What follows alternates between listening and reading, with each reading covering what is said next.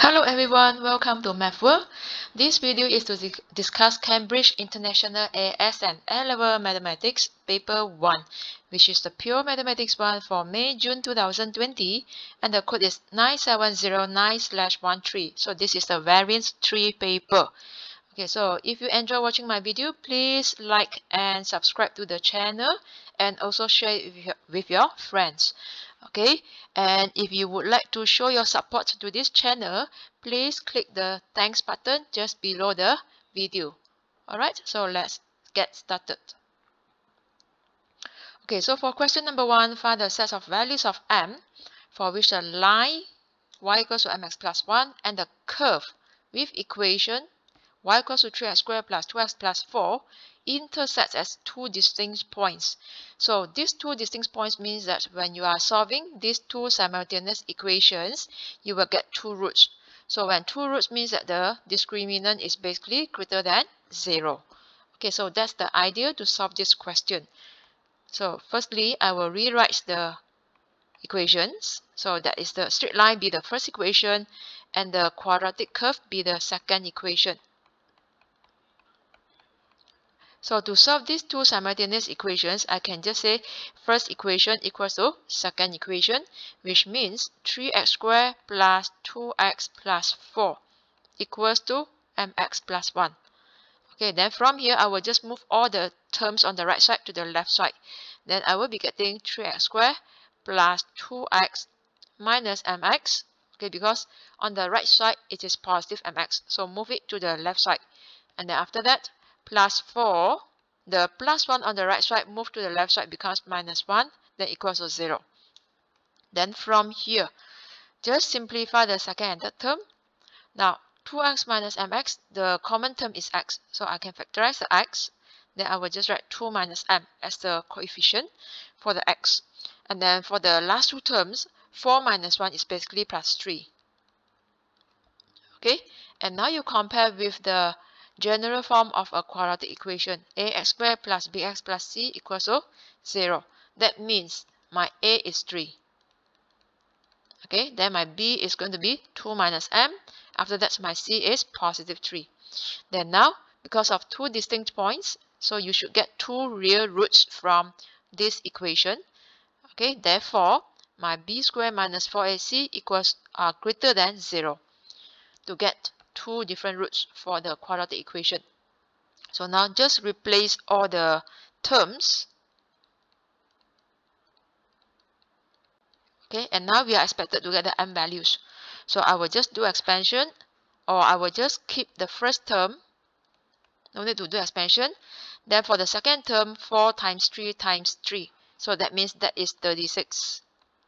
And then now I will apply the difference of squares.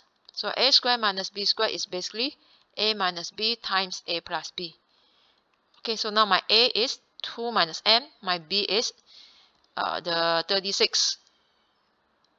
So here, I will change it into 2 minus m squared minus 6 squared, which is greater than 0. So then, using the formula, that will be 2 minus m minus 6 multiplied with 2 minus m plus 6 greater than 0. Okay, then for the first bracket, I will be getting 2 minus 6, which is minus 4, then minus m. That is my first factor. And then my second factor, 2 plus 6 is 8, greater than 0. Okay, now for my final answer later on, I need to refer to this graph. So for your information, when I do expansion, this minus m times minus m is positive m squared. Therefore, I will get a graph with a minimum point because of positive m squared. And then my horizontal axis is the m. So now, for the values here, since I have two factors, means that I will get two intersection points with the m axis. So I will let this be 0. Alright, so when my negative 4 minus m equals to 0, that means my m is negative 4. And for the other one, 8 minus m equals to 0, which means the m is 8. Okay, so I will label these two values on my graph. Okay, which means the one on the left side is minus 4, and then the one on the right side is positive 8. Then now, final answer refer to this inequality sign. Since it is greater than 0 means that you will accept the graph which is above the m-axis, which means it will be these two regions. Okay, so my final answer will be m is greater than 8 for the region towards the right side, and the region towards the left side, it will be m less than -4.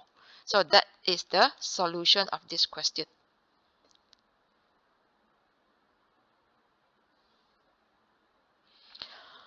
Okay, now for question number 2.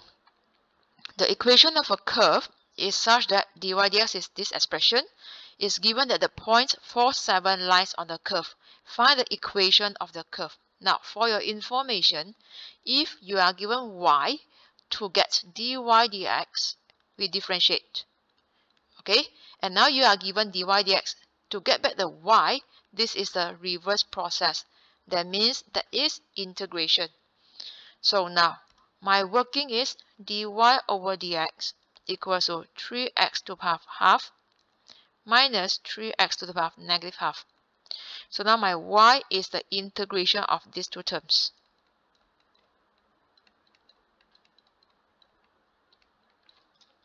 Okay, so now for your information, to integrate x degree n or kx degree n dx, whereby the k is a constant, okay, then I will always factorize a constant and integrate x degree n dx. So for the integration, we always plus 1 degree to the x. So instead of n, now becomes n plus 1, then over n plus 1, and then followed by plus c. And now this is valid when the n is not minus 1, because when the n is minus 1, the denominator is 0. Anything over 0 is error. Alright, so now here, this is 3. So the x power half, when you plus 1, it becomes 3 over 2. Then divide by 3 over 2 minus 3x, -half plus 1, that is half. Then divided by half. After that, plus c. Okay, so from here, I have to simplify first. So for your information, this is 1 over 3 over 2. 1 divided by 3 over 2. That is 1 times 2 over 3. If I move up the 3 over 2. So that's why I'm getting 2 over 3 x to the power of 3 over 2. Then 3 divided by half is actually the same as 3 times half. That is 6 square root x. Then plus c. Okay, so from here, that is my curve equation. But then now to get the c, which is the unknown, we need to replace a point. So 4, 7 say means x is 4, y is 7. That means you are getting 7 equals to 3 times 2 over 3. Then 4 to the power of 3 over 2 minus 6 square root 4 plus c at the back. Okay, then from here, you will be getting 7 equals to, okay, now, for the, for the first one, if I multiply, right, when I multiply here, this one you multiply. So this is going to be 2, okay, 3 and 2 over 3 cancel off, becomes 2. 4 to the power of 3 over 2 is basically, okay, 4 and 4. 4 power 3 over 2 is basically 4 degree 1 times 4 degree half. So this is 4 times square root 4. That is 4 times 2, then you get 8. Okay, then minus 6 times 3, 18. Then square root 4 is 2. Then plus c. So from here, you will get 16 minus, this is 36. So therefore, your c at last, it will be 7 minus 16 plus 36. So you will be getting, okay, let me check. Okay, I think I made a mistake for in the beginning step here. This 3 is just for the 3x. I mean for the x degree half. So I should close the bracket over here. There's no bracket there. Okay, so that means there's a mistake over here. So I will just write, okay, this becomes, so the 3 cancel off, 3 and 1/3 cancel off. So my y is basically 2x degree 3 over 2 minus 6 square root x plus c. Okay, so sorry, I overlooked it. So all this erase. Okay, then now I will get, okay, so 2, this is 4 to the power of 3 over 2 minus 6 square root 4 plus c. So this is going to be, okay, this 4 to the power of 3 over 2 is 8. 8 times 2, 16. Okay, minus, this is 4 times 2, 12. Alright, so here it will be 4 plus c equals to 7. Hence, your c is 3.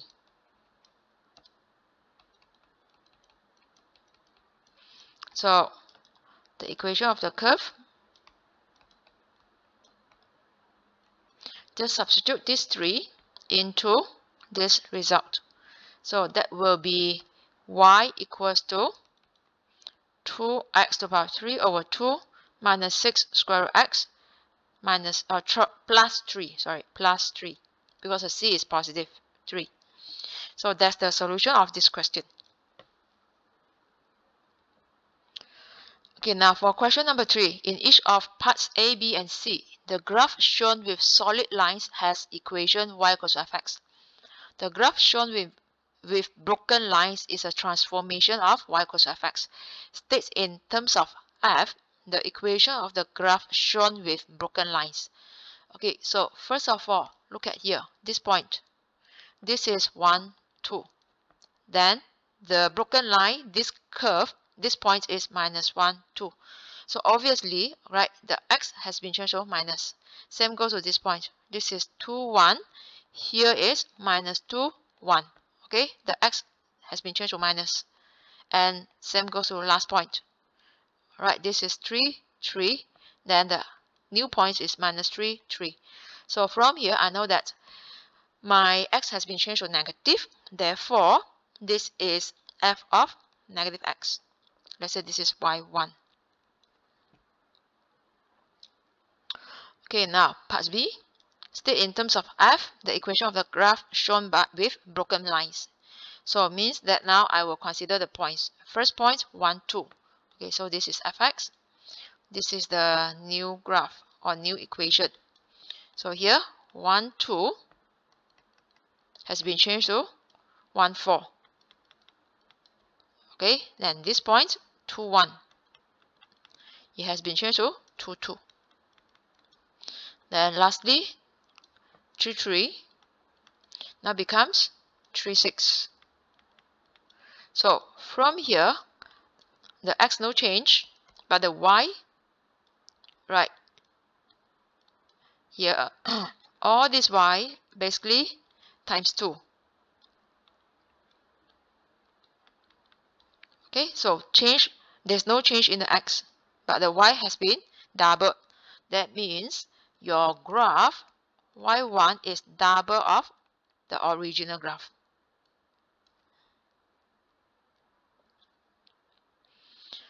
Okay, for C, let's look at the graph. Okay, this is the original point, so it has been moved to here. So now 1, 2, 3, 4, because the shape is the same, right? So 1, 2, 3, 4 means 4 to the left, and then move down 1, 2, 3. Okay, same goes to the other point. Let's say here 1, 2, 3, 4, and then move down 1, 2, 3. Okay, same goes to the last point. So here 1, 2, 3, 4, then 1, 2, 3. Right here minus 4, and this is minus 3. So since the shape, there's no change in terms of shape, therefore this is translation.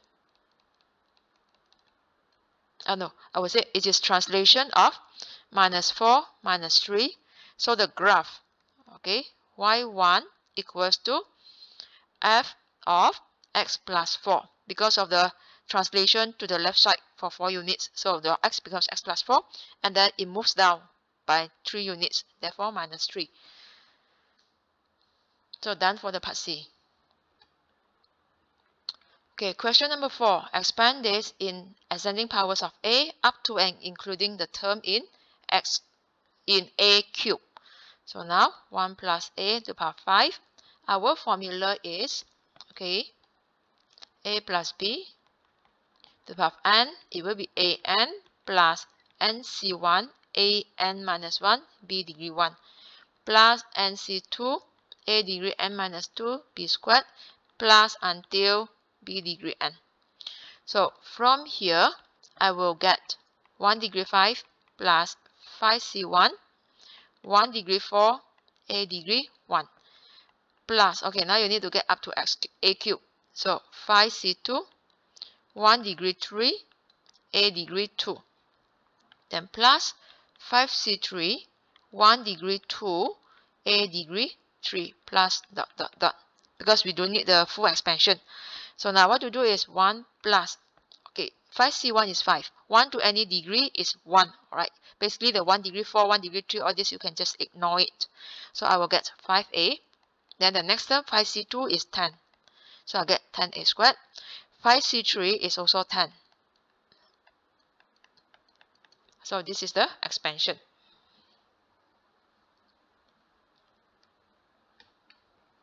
Now B, hence expand this.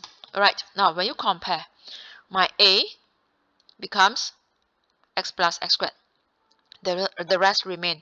And now I need to get x cubed.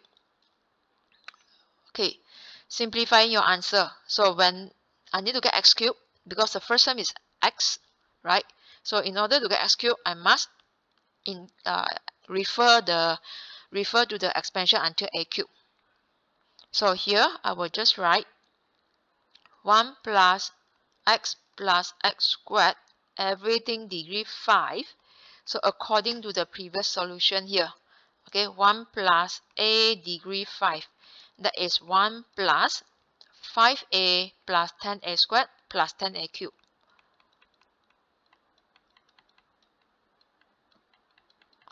Okay, so when you compare, which means the a here equals to x plus x squared. So now I will just replace accordingly.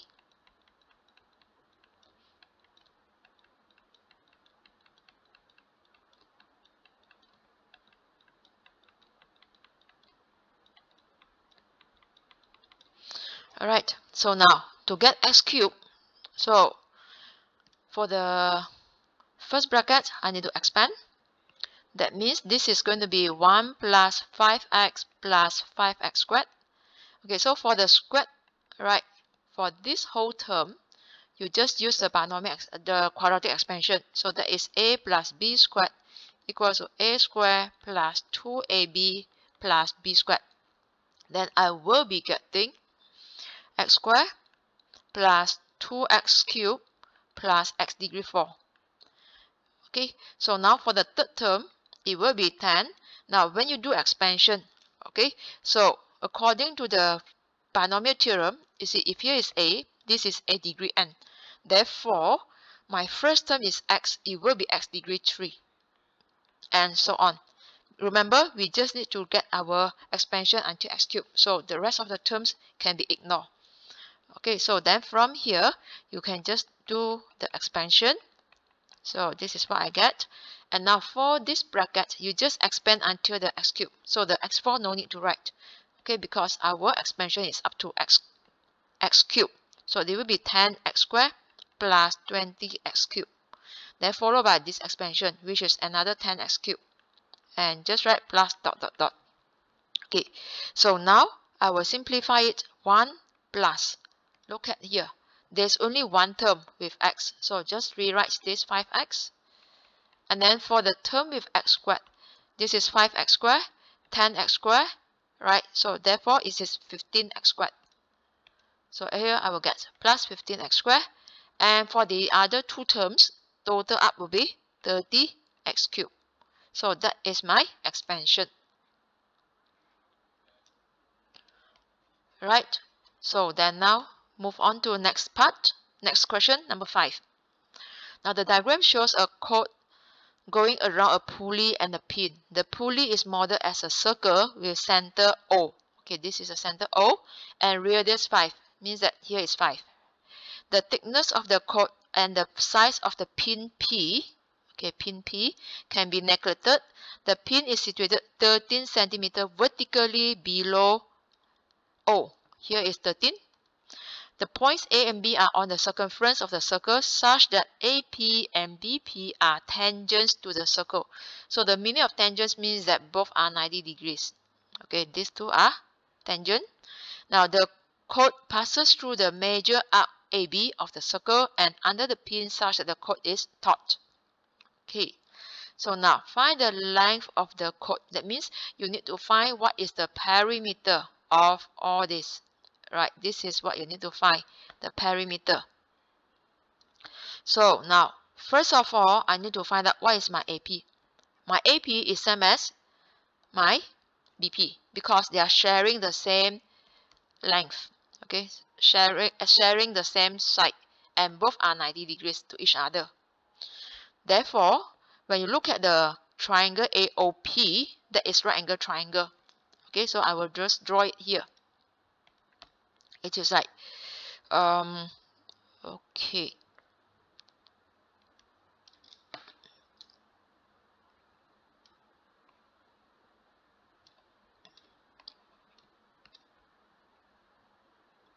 So here is 90 degrees, right? AOP. So AOP. AO is the radius 5. OP is 13. So it means that now I need to find out what is my AP. So when you turn it here, turn it to this direction. Basically, this is my O, here is my A, this is P. So AP is unknown. OP is 13, AO is 5, and here is 90 degrees. So this is basically the Pythagoras theorem, right? So I can say that my AP is basically square root of 13 squared minus 5 squared. So that is going to be 12. Okay, so now I found my AP. So when you found your AP is 12, that means BP is 12. Then now I need to find out what is my arc length for this major sector. So for your information, okay, let's say you are given a sector here. This is a sector. This is a theta and radius is r. So the arc length is theta r, which means now I need to find out what is this angle because my r is 5. So before you find out what is the major angle here, we need to find out what is this angle AOP. Okay, angle AOP we can refer to this triangle. Right, I can just okay, I will just write cos, because when you refer to this triangle, the O is the adjacent side of the angle AOP, and then the 13 is the hypotenuse. Adjacent and hypotenuse is basically cos. So I will write cos angle AOP equals to OA over OP. Okay, so OA is basically 5. So that means angle AOP is inverse cos 5 over 13. And now I round up because for your answer, not round up, I leave my answer in radians because for this calculation, the data must be in radians. So which means when you change your radians, the calculator in radians mode, right? So you will be getting this answer as 1.17601 radians. So I give more decimal places here because this is the working, not yet final answer.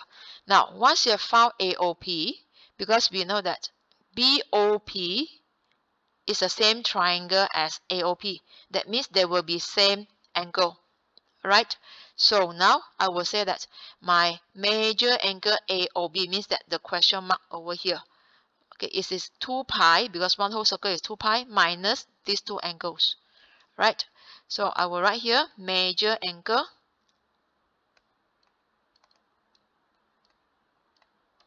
AOB. Right, AOB is 2 pi minus double of angle AOP. So that is 2 pi minus 2 times 1.17601. That means this is going to be 3.93117. So once I found the angle, that means I have found the theta here. Okay, I have found this angle. So I can find the arc length using theta r. So now my perimeter or my length equals to AP plus BP plus arc length of major sector AOB. So AP is 12. BP also 12. Arc length is theta r. This is the theta. So here is radians. So 3.93117. The r is 5. Then here I will be getting 43.65585. And now I round up to 3 significant figures. So by looking at the fourth one, which is 5, so I have to round up.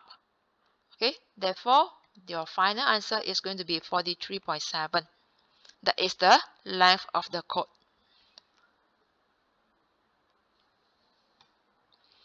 Okay, now next question, number 6. A point P is moving along a curve in such a way that the x-coordinate of the point P is increasing at a constant rate of 2 meters per minute. So rate means d over dt. Alright, increasing means positive. That means now here I will write x-coordinate. So dx dt equals to 2 units per minute. Right, 2 units per minute. And then the equation of the curve is given. So now your y is 5x minus 1 to the power of half. A, find the rate at which y coordinate is increasing. Y coordinate, that means this is dy dt when x goes to 1.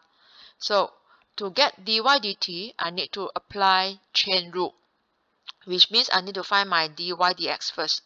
So to differentiate this function, we have another formula, d over dx fx to the power of n. This is what we call as power rule. So the formula is, bring down the n, rewrites the function, then the degree becomes n minus 1 of the function, and now differentiate fx becomes f prime x. So that means here, you will be getting half, then 5x minus 1, degree half you minus 1 is negative half. After that, differentiate the bracket, that is 5. So here is basically 5 over 2. Now, you see the negative half degree here. So the negative means you have to move it down, becomes a denominator. So the remaining half is a square root.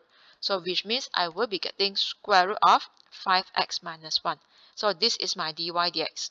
So it's mentioned when x equals to 1. So I will write when x equals to 1, my dy over dx is basically 5 over 2 square root 5 times 1 minus 1.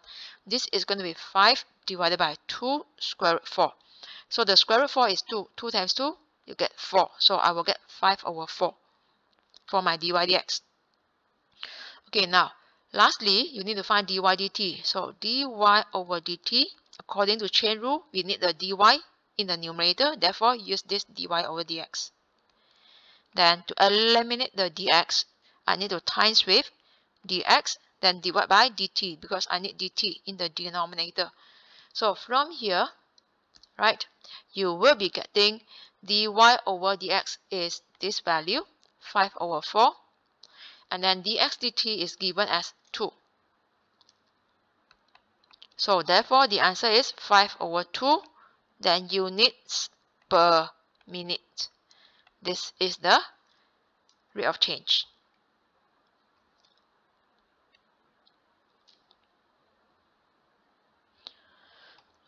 Okay, now part B.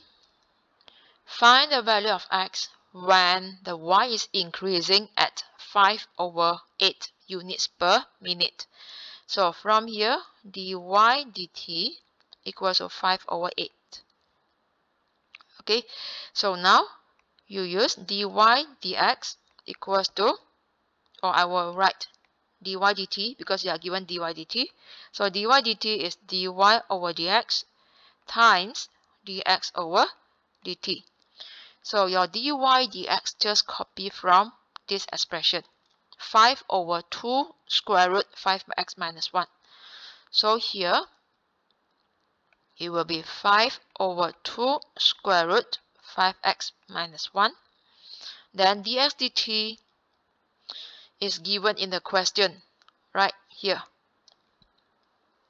2. So I will just times by 2. Then my dy dt will be replaced by 5 over 8. So now the 2.5 will be cancelled off. Okay. And then basically the 5 can be cancelled off. That means numerator left 1. And now I will just compare the denominator because the numerators will be 1. So 8 equals to square root of 5x minus 1. So to get the x, and the question says value of x, means only 1x. So I need to square both sides. So I square both sides. Therefore, left hand side 64. Right hand side will be just 5x minus 1. Then I'll move the minus 1 to the left side. So 5x equals to 65. Hence my x is 65 divided by 5. That is going to be 13. So this is my x value.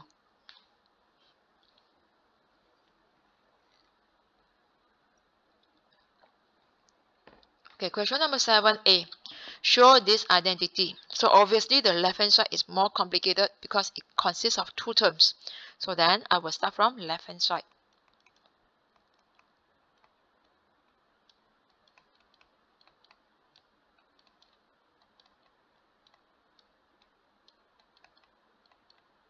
Now by looking at the answer, we need sine and cos.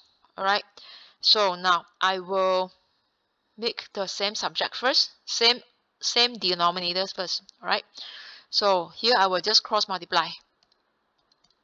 Alright, cross multiply to make it to the same denominator. So 1 plus cos theta. Then later I will change the tangent theta to sine theta over cos theta. So here when I multiply, I get tangent theta multiply with 1 minus cos theta. And then plus tangent theta multiply with 1 plus cos theta. So now for the denominator, I have a squared minus b squared. That is a minus b times a plus b. So which means my a is 1, my b is cos theta. So just apply this formula directly. It will be 1 squared minus cos squared. Okay, so for the numerator, just do expansion. Right? Then I will get tangent theta times 1 is tangent theta. Then minus cos theta tangent theta from the first term, first expansion. And then plus tangent theta times 1, that is tangent theta. Tangent theta times cos is plus tangent theta cos theta. So from here, the minus cos tangent theta and positive cos tangent theta will be cancelled off.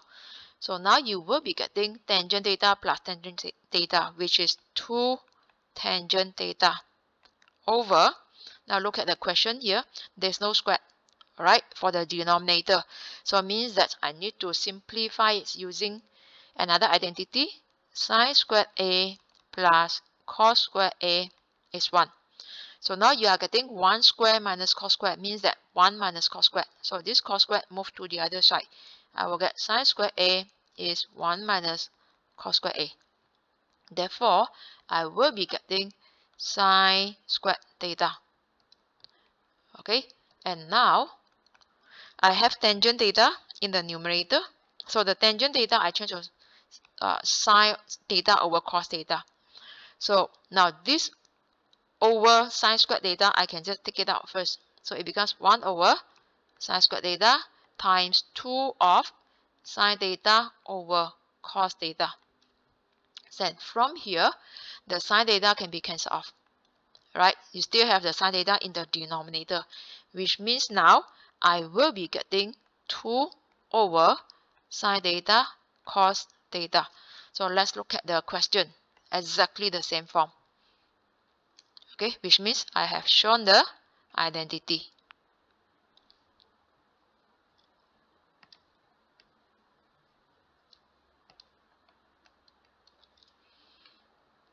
Right? Now, part B, hence means use the previous answer, solve the equation. So this left hand side we have just proven, and now just equate them to 6 over tangent theta. And now you need to solve for this interval of theta. So left hand side I will change to 2 over sine theta cos theta then. So I write 2 over sine theta cos theta equals to 6 over tangent theta. So the tangent theta, right, you can just move up first. At the same time, this one is 1, this is 3. Then I move up. Okay, I don't want to have any denominators. So 1 times tangent theta is tangent theta. That equals to 3 sine theta cos theta. So the tangent theta is basically sine theta over cos theta. Now when you need to solve, please do not cancel off the sine theta, otherwise you will miss the angle. So what I need to do is I will just move the 3 sine theta cos theta to the left side and factorize the common term, which is the sine theta.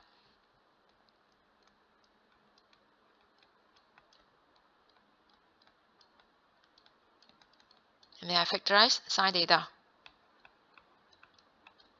So I'll get 1 over cos theta minus 3 cos theta equals to 0. Now when the multiplication equals to 0 means that one of them must be 0. Meanings either sine theta equals to 0 or 1 over cos theta minus 3 cos theta equals to 0. Now look at this interval. So for the sine graph equals to 0, I will sketch a sine graph. It will be at 360 degrees, 180 degrees, and also 0. Okay, this is my sine graph. Right, sine theta or sine x. So that means here, your theta will be 0, 180 degrees. But because of this interval, we cannot accept exactly 0 and 180 degrees. So given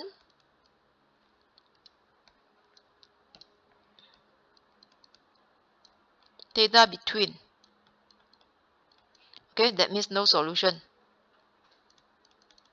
for sine theta equals to 0. So now we need to get the solution from the second expression. So from here, I will move this minus 3 cos theta to the other side. Then you will be getting 1 over cos theta equals to 3 cos theta. Okay, now to get the cos, to get the theta, this cos theta move to the other side and the 3 move down. Okay, so it becomes cos theta times cos theta is basically cos squared theta, which is 1 over 3. Then my cos theta is plus minus square root of 1 over 3. Now, when the cos theta is plus and minus value, it will be in first two quadrants due to the interval over here, 0 to 180 degrees. So then when you refer to the calculator, I need to find out what is the basic angle. Okay, because I need to label these two basic angle. So basic angle is inverse cos square root of 1 over 3. Then that is going to be 54.7 degrees. So I will get 54.7 degrees. So now my theta is going to be, okay, two values. One is 54.7, another one is this.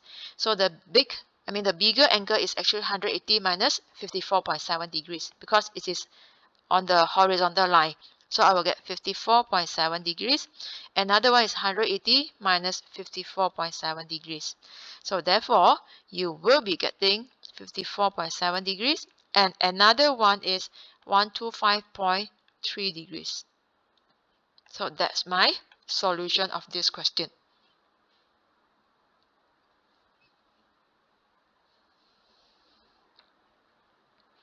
Now question number 8. The first term of a progression is sine squared theta, where theta is between 0 and half pi. The second term of the progression is this value. Given that the progression is geometric, find the sum to infinity. Okay, so geometric progression. Okay, first term, A is sine squared theta.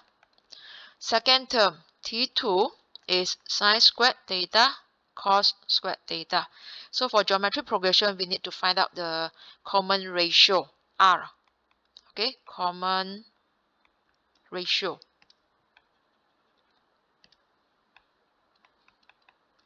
R, that is second term over first term. So this A is also my first term. Right? Then from here, when you divide, it will be same as sine squared theta cos squared theta divided by sine squared theta. So at last, my common ratio is cos squared theta. Then from here, right, we need to get sum to infinity. So sum to infinity formula is A over 1 minus R. So therefore, I will write sum to infinity, that is A over 1 minus R. Then this is going to be, my A is sine squared theta, then 1 minus the R is cos squared theta.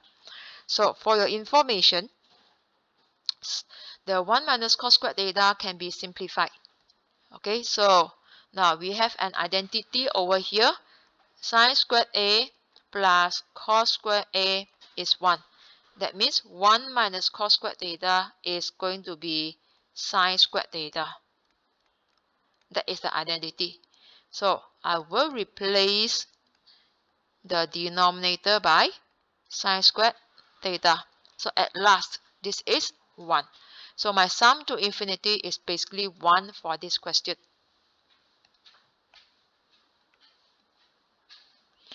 Right? So done for the first part. Now for question B, it is now given instead that the progression is arithmetic, it's not geometric. B, first part, find the common difference of the progression in terms of sine theta. So now arithmetic progression, my first term remains as sine squared theta. My second term is sine squared theta cos squared theta. Okay, let's double check. Okay, now the common difference is basically the second term minus the first term. So common difference, that is T2 minus T1. That means I will be getting sine squared theta cos squared theta minus sine squared theta. Then now the common term is sine squared theta. Factorize out, then you will get cos squared theta minus 1. And now again use the formula sine squared theta sine squared A plus cos squared A is 1. So here I get cos squared theta minus 1, means that this one I move here. So cos squared A minus 1, that means the sine squared A should be moved to the other side. That is minus sine squared A. So here I will be getting first term rewrite, second term is minus sine squared theta. So when you multiply, that is basically minus sine degree 4 theta. So that is my common difference, which is in terms of sine theta.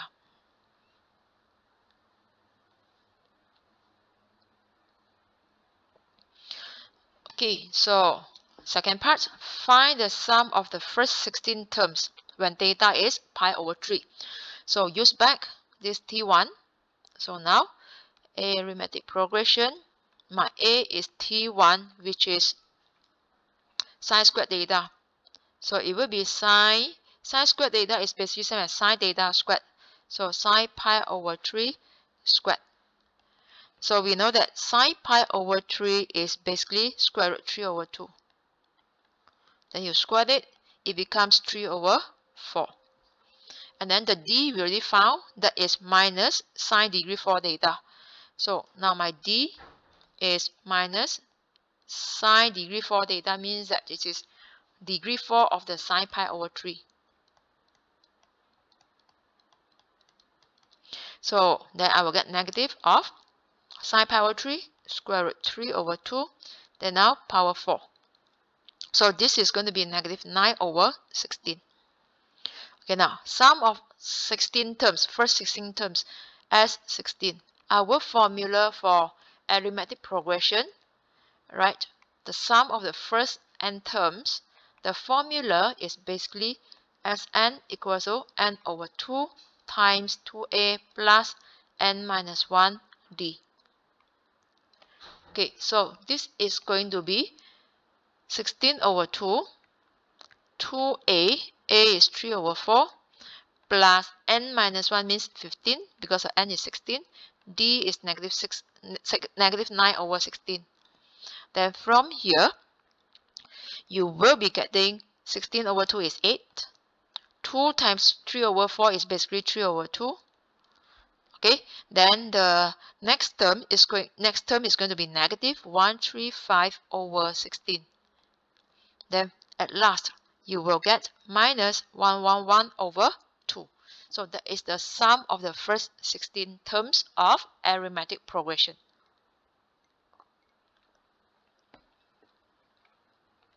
Okay, question number 9. Now you are given two functions, fx and gx. Fx is a quadratic function where the x is greater than c, and c is a constant. Gx is 1 over x plus 1 where x is greater than minus 1. A. Express fx in this form. Okay, now what to do is, to get that form, we need to complete the square. Alright, so the condition for you to apply completing the square method is the coefficient for x squared must be 1, positive 1. Here is already positive 1. So I will show you step by step working here. That means we just rewrite first two terms. After that, you plus squared minus bracket squared, then plus 3. So the term inside the brackets, it will be half of the coefficient of x, which means it's minus 4 over 2. Okay, and then next step is just to combine the first and third term and factorize the squared. So I will write bracket squared. So copy the x. Now for the third term, you look at here. This is minus 4 over 2. So when you simplify, that is minus 2. Therefore, I will write minus 2 here. Okay, and then put the square outside. Because when you do expansion, x minus 2 squared is basically x squared minus 4x plus 2 squared. Exactly the same as the first three terms. So then minus, this is 2 squared. Negative 2 squared, sorry, negative 2 squared. Then plus 3. So now I will be getting x minus 2 squared. So this term, square of minus 2 is positive 4. So minus 4 plus 3, that is minus 1. Okay, then for the first part, A. Now it's given that f is one function, one-to-one function. State the smallest possible value of c. Okay, now here, I will rewrite this. Fx equals to x minus 2 square minus 1.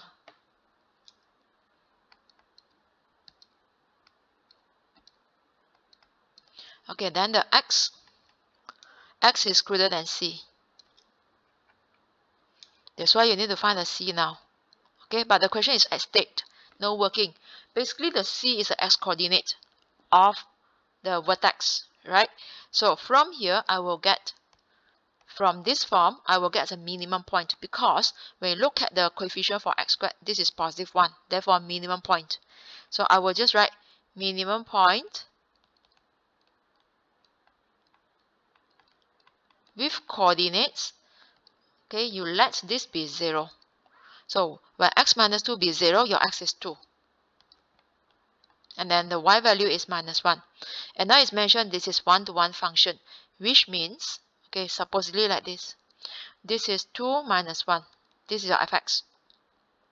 This is your y equals to fx. But then to get one-to-one function means that when you draw a line, okay, when you draw a horizontal line which is parallel to the x-axis, there's only one intersection point. That's why we have to take this interval, okay, which means I will only take this onwards because it's greater than. Alright, so this part I need to erase. Okay, the other side I need to erase it so that it will be always one-to-one mapping, one-to-one function. So I didn't show the xy axis here. So that means my smallest x or smallest c is 2, because your c is basically the x. So it means that as long as it is greater than 2 for the x values, right, then you will always get one intersection point between the horizontal line, which is parallel to the x-axis, and the graph. So that is the meaning of one-to-one function. Okay, now it's now given that the C is 5. Find an expression for f inverse and state the domain. So there are two parts. So now when C equals to 5, right, so I will rewrite here fx equals to x minus 2 squared minus 1, and then the x is greater than 5. So to get the f inverse, let y be fx. And then we need to get the y as the x as a subject in order to get the f inverse function. So here, to get the x, the minus 1 will be moved to the other side. Then you will be getting x minus 2 squared equals to y plus 1. Then now the square will be moved to the other side. So x minus 2 is plus minus square root y plus 1. Okay, then now to get the x, by moving the minus 2 to the left side, it becomes 2. And then we cannot accept plus and minus. This sign will be decided later. So now, once you have found this, the x will be directly changed to f inverse. And then the y will be changed to x. Okay, now how to decide the sign here, plus or minus? Right, so when you look at the whole term here, this is basically the range of the f inverse.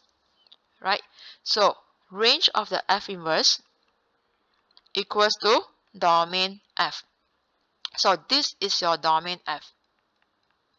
That means your range f inverse, just change the x into f inverse, because range is referring to f inverse, then is greater than 5. So by referring to this result, right, it is greater than 5, which means, okay, so when you refer back to here, to this expression, to get at least 5, this is only 2. Okay, first term is only 2. Therefore, it must be a plus, because the whole expression is giving you the range of the f inverse. So this is how I decide whether it's plus or minus. Okay, so done for the first part. Now state the domain for f inverse. So for your information, domain for f inverse is same as range for f. So what to do? Because just now we have proven that the minimum point is at 2 minus 1. Okay, but then when you look at the x value right now, your x value is greater than 5, which means, let's say this is your graph, 2 minus 1, and now your x is greater than 5, which means here onwards you are considering this. So this is x equals to 5, right? Then now you just need to substitute this x into your graph to find out what is the y value. Then I know that that is the minimum y, and I'm getting the range. Okay, so now I will just write f5, just substitute x by 5 over here. It will be 5 minus 2 squared minus 1. This is going to be 3 squared minus 1, that is 8. Okay, which means at this point, okay, the coordinates will be 5, 8. Right? And now when you look at the domain just greater than 5, never include 5. Therefore, my range for the f inverse, okay, or here I will write range f is never include 8. Therefore, my domain f inverse, just copy this result and change the fx into x, because domain is referring to the x. So this is my final answer for the second part.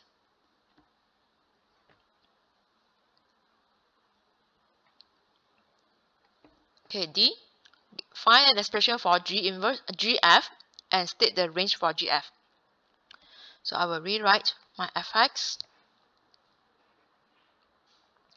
Fx is x minus 2 squared minus 1.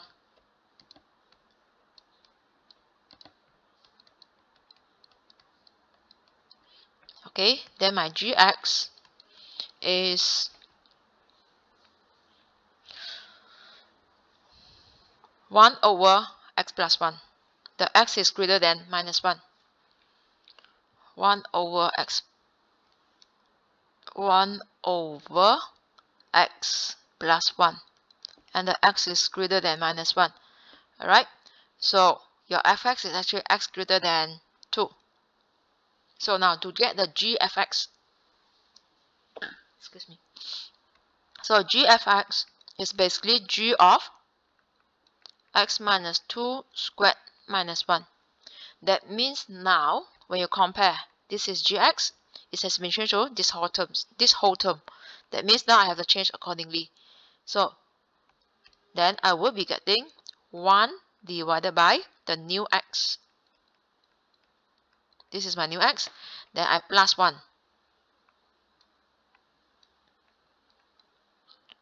Okay, so when you open the bracket, it's basically the minus 1 and plus 1 cancel off. Then I'm getting 1 over the square, x minus 2 squared. So this is my gf. That is the composite function. Now, to get the range of gf, okay, I need to refer to this diagram. So gf means this is g, f. We will substitute the f into the g. So this is f, substitute into the g. So now to get the range of gf, I need to find out what is my domain gf. So basically domain gf is same as domain f. Okay, let me see the d here. What is my domain? Okay, wait. You see here. Now, given c equals to 5, okay, and then after mention this statement c equals to 5, you need to answer c and answer past d. That means now my x is greater than 5, because in the original question is mentioned x is greater than c. Okay, and the x equals to 5 applies to c and d according to this question. Right? So now with this, I need to find out what is my range of gf. So since domain gf equals to domain f, that means domain gf, it is x greater than 5, because it's stated here. Right? So now to get the domain, okay, domain already found. Now from the domain, get the range. So substitute this into this result. Okay, so now when I substitute 5 into the function, okay, when x equals to 5, even though it does not include 5, but when we calculate, we still need to replace by 5.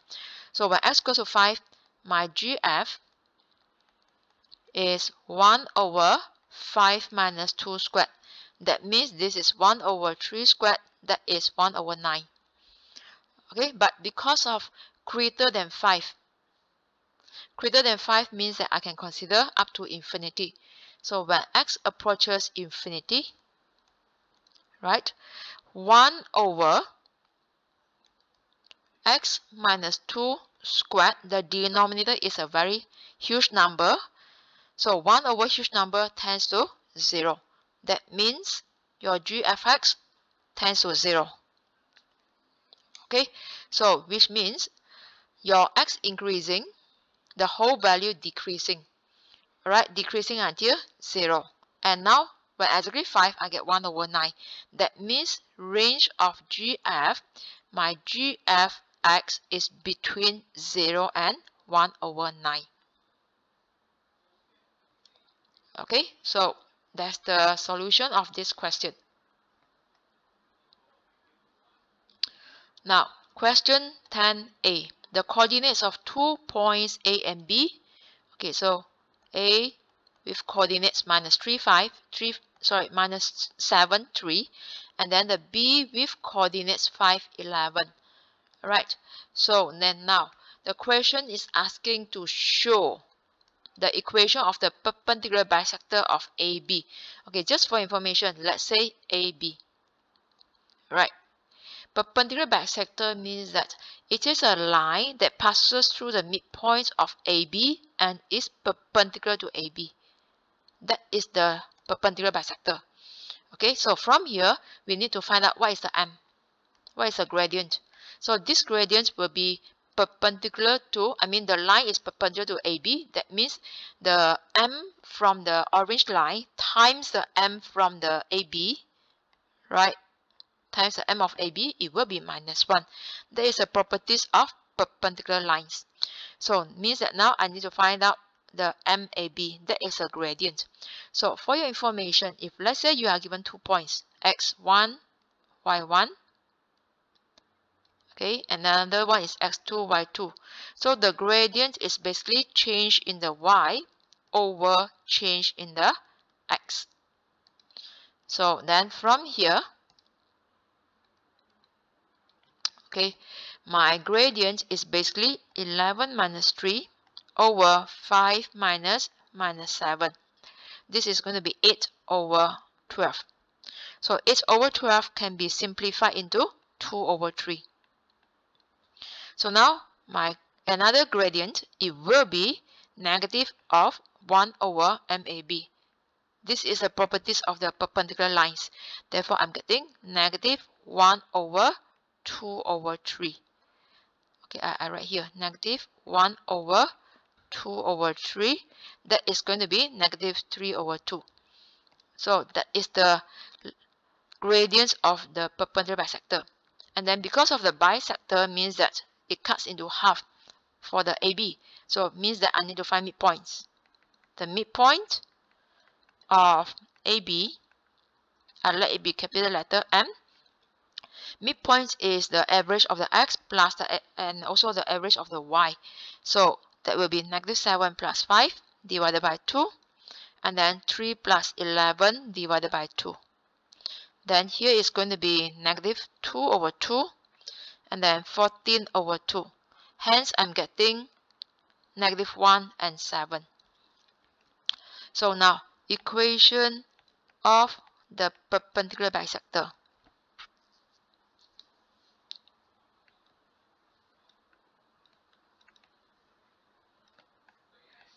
AB. Okay, so since this is a straight line, we are using the straight line formula, which is y minus y1 equals to m bracket x minus x1. So now your y1, okay, your y1 now refers to 7. Okay, use this point and this gradient to solve the problem. So that means now you will be getting y minus 7. The gradient is negative 3 over 2. The x minus 1. Then from here, you can just use the expansion. This is negative 3 over 2x. Now, for your information, this is plus 1. The plus 1 and the minus, it will be minus 3 over 2. And there is a negative 7 on the left side. Move it to right side, becomes plus 7. Then from here, I will get y equals to negative 3 over 2x minus 7 over 2, minus 3 over 2 plus 7. That is going to be plus 11 over 2. Okay, so it doesn't mention any specific form. Therefore, you can just leave your answer in this form. Okay, done for this part, perpendicular bisector. Now, B, a circle passes through AB and its center lies on this line. Find the equation of the center. Okay, let's say for example, this is the circle.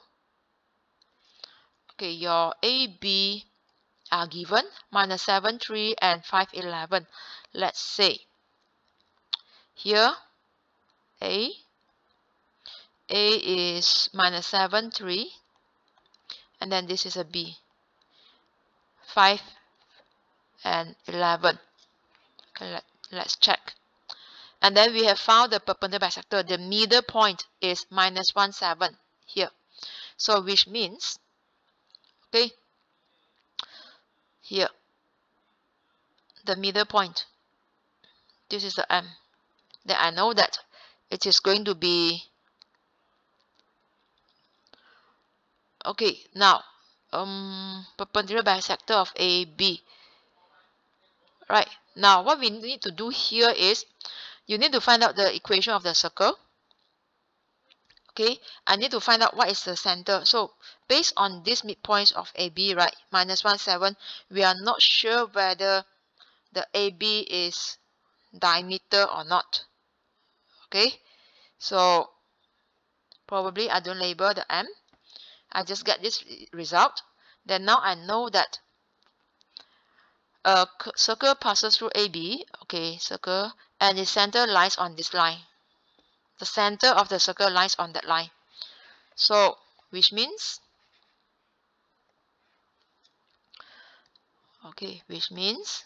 when you look at here, 12x, see here, 12x minus 5y equals to 70, where I need to get the y as a subject in order to get the gradient. So I will get 5y equals to 12x minus 70. Alright, so from here, I know that my gradient is positive. Alright, so which means most likely this is your line, 12x minus 5y equals to 70. And then just now we have found the perpendicular bisector, which is this line. This line has a negative gradient. So it means that now I will label over here. That is the perpendicular bisector. This one is y equals to negative 3 over 2 x plus 11 over 2. So y equals to negative 3 over 2x plus 11 over 2. Okay, now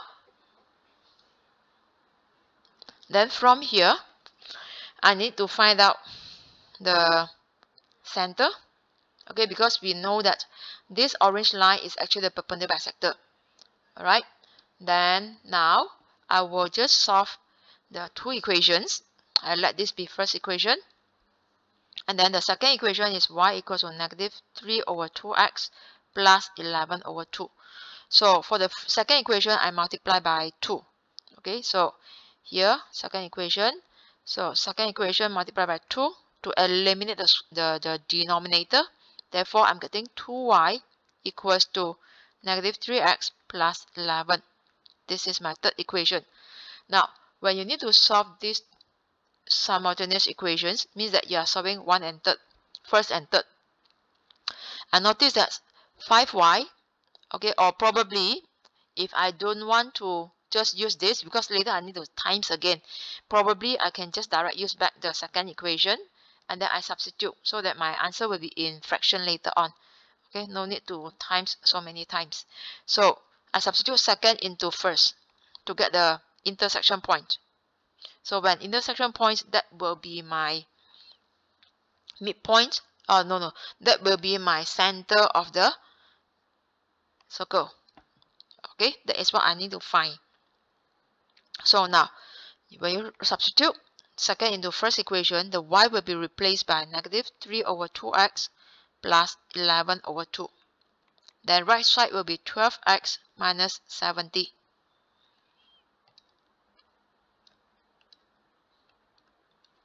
Then now, okay, because I have over 2 both sides, so I times 2 now. So when I times 2, the over 2 will be cancelled off with the 2. Then I will have 5 times minus 3x plus 11. Right hand side you need to times 2. So I will get 2 times 12x minus 70. Which means here I will get negative 15x plus 55 for the left side. Right side will be 24x minus 140. So now for the x, right, this minus 15x move to one side, minus 140 move to the other side. So I will be getting 24x plus 15x equals to 55 plus 140. So from here, 39. Left side is 39. Right, so 39x, it will be 195. So now I divide by 39. 195 over 39, that is going to be 5. Okay, once you found the x, we need to find the y from the second equation. So from second equation, my y is negative 3 over 2 times 5 plus 11 over 2. That means this is going to be negative 15 over 2 plus 11 over 2. That is 4 over 2. 4 over 2 is 2. So I know that, okay, sorry, minus 15 over 2 plus 11 over 2 is minus 4 over 2. So there is a minus. That means the center is at 5 and minus 2. Excuse me.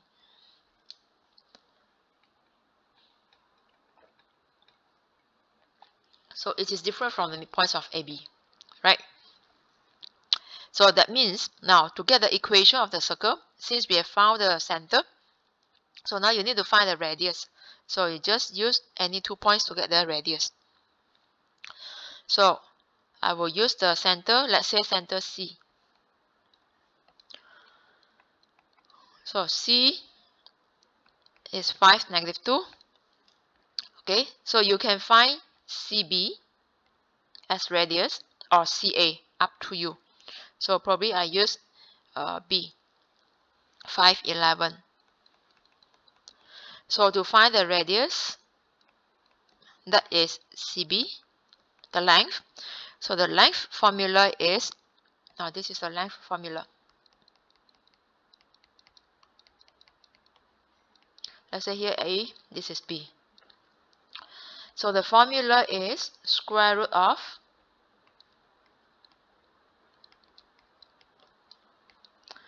x1 minus x2 squared plus y1 minus y2 squared. This is the formula. Which means now I will be getting 5 minus 5 squared plus minus 2 minus 11 squared. Okay, that is square root of, the first one is 0, the second is 13 basically, right? Square root of negative 13 squared, which is 13. So it means that the equation of the circle, now for your information, let's say the circle with center AB, radius R. So the equation is going to be x minus a squared plus y minus b squared equals to r squared. Then from here, you will be getting x minus 5 squared plus y minus 2 squared equals to 13 squared. Okay, then I will get x minus 5 squared plus y minus is a plus.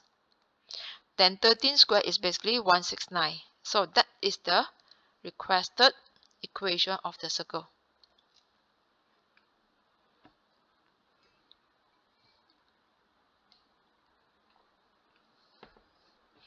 Okay, question number 11. The diagram shows parts of the graph. Okay, this is the graph. And the line OA, where the A is a maximum point. The x-coordinate of A is lowercase letter a. And the curve has a minimum point at B0, where A and B are positive constants. Show B equals to 3A. Okay, so when you look at here, B is the minimum point, right? The minimum point with x-coordinate of B. So whenever you see minimum points, means that you need to find stationary points first. dy dx equals to 0. So first step, differentiate.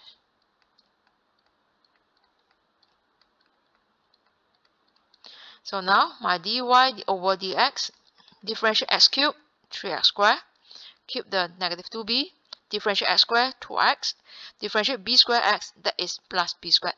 And now when I simplify, I will get 3x squared minus 4bx plus b squared. That is my dy dx. So now, when the x equals to 0, dy dx equals to, when x equals to b, okay, when x equals to b, dy dx equals to 0. So now, dy dx equals to 0. That means the x equals to b and also a. Okay, because a is the maximum point. Maximum points means also stationary point.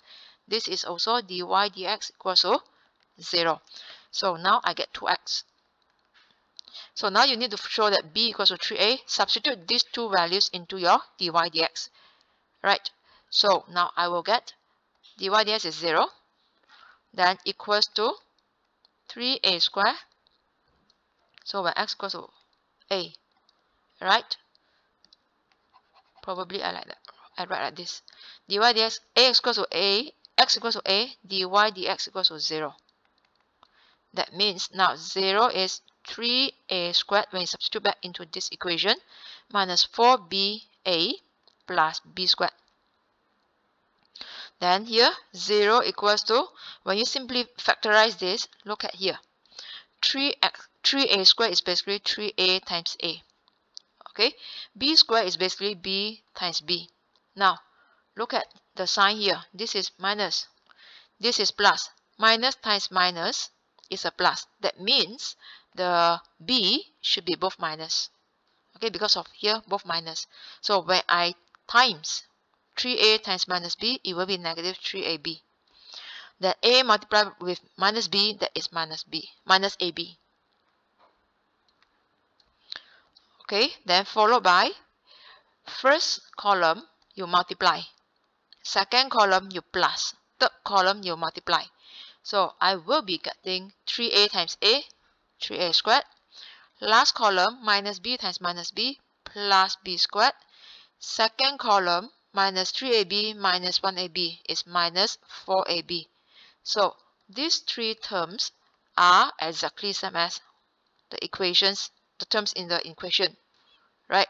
So now I will be getting my factors by using cross multiplication. So this is the manual factorization. That means I will be getting 3a minus b times a minus b. So multiplication of both terms equals to 0 means that one of them must be 0. So it means that either 3a minus b equals to 0 or a minus b equals to 0. Then from here I will get my 3a minus b equals to 0 means that my b equals to 0. My b equals to 3a. So b equals to 3a or my a equals to b. But then a equals to b is not possible because obviously there are two different points. Okay, so a cannot be equals to b. Therefore, the b must equals to 3a. So that is how we prove the equation. B. Show that the area of the shaded region between the line and the curve is CAIE degree 4, where k is a fraction to be found. So now, okay, this is what you need to find out. So for the area, you integrate from 0 to a for the graph, and then you minus the area of this triangle. Okay, so now here, I will find the area for the graph. Below the graph means that from the graph until x-axis first. So all this region, then only I minus the triangle later on. So now my area, or probably I will just write integration. So from 0 to a, and then my graph, which is this, x cubed minus 2b x squared plus b squared a, b squared x. So here is going to be x cubed minus 2b x squared plus b squared x dx. Then now for the integration, always plus 1 degree. That means this is going to be x degree 4 over 4. Then minus 2b x cubed over 3 plus b squared x squared over 2. And the limits from 0 to a.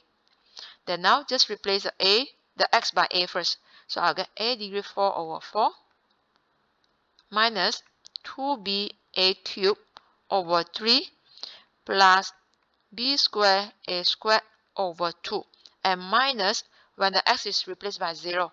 So because of all the x here, it will be 0. So here minus 0. Right, I'm getting, okay, so here I need to simplify. Now, the question asking for CAIE degree 4 means that now I cannot remain the b. So the b must be replaced by 3a that we have found just now. Okay, so here I will just write, okay, when B equals to 3A.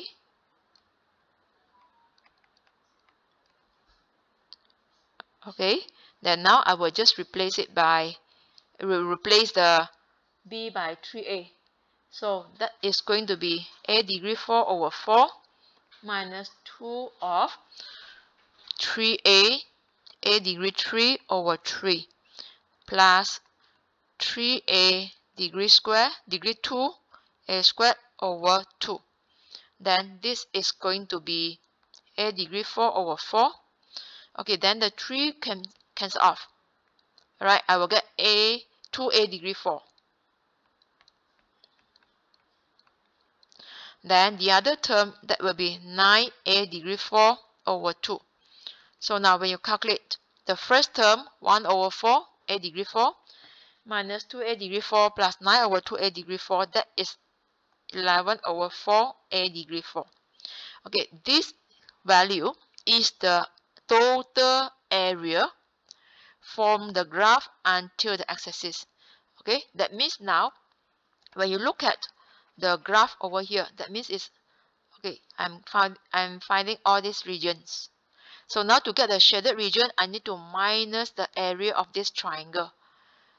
I know that for this triangle, my x value is A, but then what is my y? Okay, so now you need to find out this y from this graph. Okay, and when the x is replaced by A, so I will have to calculate the points first. So y equals to x cubed minus 2bx squared plus b squared x. So when x equals to A, my y is A cubed minus 2b A squared plus b squared A, and at the same time my b is also replaced by 3A. Okay, my b is 3A. Then my y is A cubed minus 2 of 3A, then another A squared plus 3A squared times A. So that means this is A cubed minus 6A cubed, then this is 9A cubed. So end up with 10 minus 6, so 4A cubed. Right, so now I know that the height is 4A cubed. This is 4A cubed. So the area of the triangle is half of base times height. So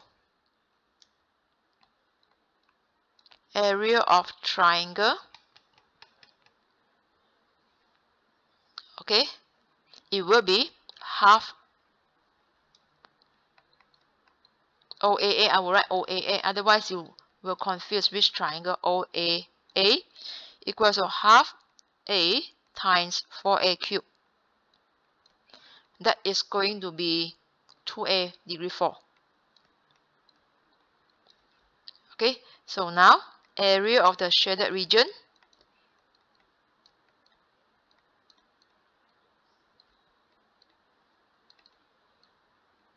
that is going to be